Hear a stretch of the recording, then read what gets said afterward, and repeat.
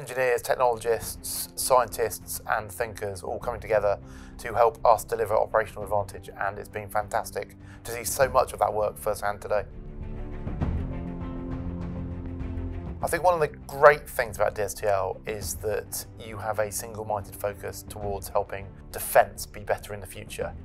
Your strapline is the generation after next, and that's very similar to what we do in the Royal Navy in the Develop Directorate, where we are tasked to look after the Navy after next.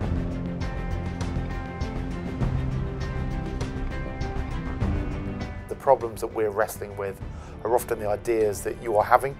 and the ideas that we are having are often the problems that you've been seeking to solve. So it's been a really good mix of seeing combat systems, weapons, sensors,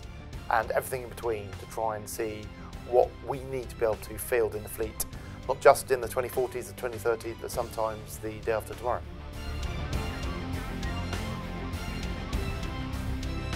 I've been really thrilled today about the way in which the staff at Dstl really want to help, and I think I'm going to take away with a message that's loud and clear to my team